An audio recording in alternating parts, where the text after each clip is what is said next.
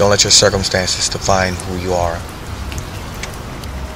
You know, what shall a man profit if he gains the whole world but hasn't impacted anyone while he's been there? My name is Freddie Figgers, American inventor, president, and CEO of Figgers Communication.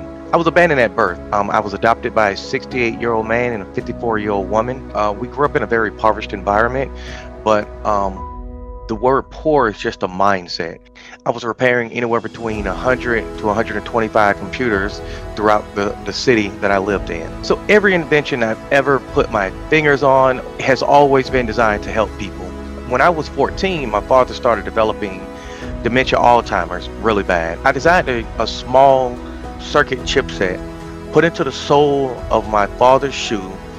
So if my father wanders off, I could just press a button from my computer and say, "Hey daddy, where are you?" And matter of fact, I have the shoe literally right here.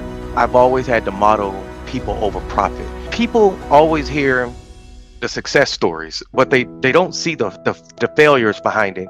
People will speak negative into your life. People say you can't do it, but never doubt yourself and believe in yourself. Don't let your circumstances define who you are. You know, it may be cloudy today, but tomorrow the sun will shine.